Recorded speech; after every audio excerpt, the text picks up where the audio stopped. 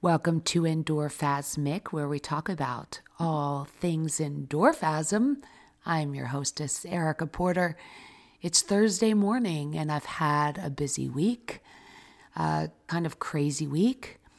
But how I really measure success for myself is even though I accomplished a lot, I still, sorry, I'm struggling. I'm struggling with laryngitis and I cannot talk.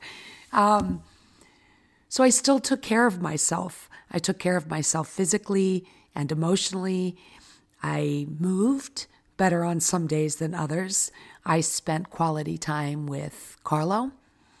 I spent as much quality time as I can with my 14-year-old son, who his definition of quality time in these days is a little bit different. But I remind myself I wasn't much different at that age.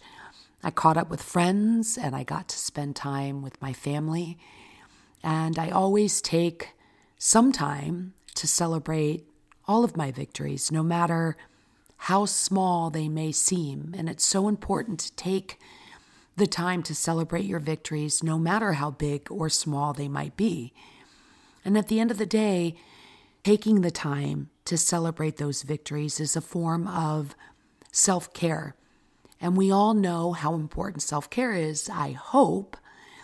And self-care, or taking me time to recharge, to restore, and practice self-love is great for our mental well-being because it helps us unwind and decompress. And it gives us some space for self-discovery and, in some cases, analysis. And when you have consistent self-care, it helps us to reboot our brains, and it improves our concentration, and it increases our productivity. And when you take that time for yourself, you're able to improve your relationships with other people. And everyone from your partner, your friends, your siblings, your coworkers, your parents, your children.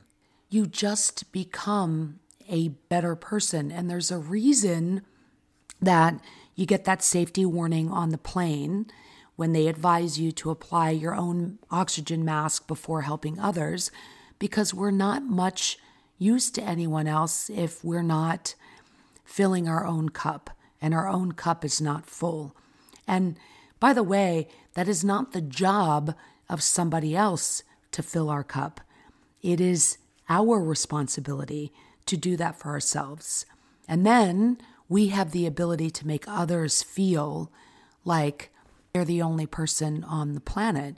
And then that gets reciprocated, obviously. The more each person cares for themselves, the better they make you feel. And it's really important that celebrating your victories is a way to acknowledge that the good that you've done and restore yourself mentally and hopefully physically as well, which has an obvious cause and effect. It helps to improve your relationships, and it helps to improve your overall quality of life. And not to mention, it improves your self-esteem. There are countless studies that show that children who are repeatedly celebrated and told they've done a great job grow up with higher self-esteem and aptitude to take on the world around them. It's the truth. And even though you're no longer a child, you still reap those benefits. So it's important, and we are able to do it for ourselves. And by the way, typically, if we are celebrating those victories, if we are demonstrating self-care, if we are taking care of ourselves, both physically and mentally, emotionally, all of that, then the world around us receives us differently, and we probably will receive praise and celebration and being told that we're doing a great job, which then in turn helps build our self-esteem, even as adults. And tell yourself, celebrate your wins. Tell yourself that you've done a great job and see how great it makes you feel.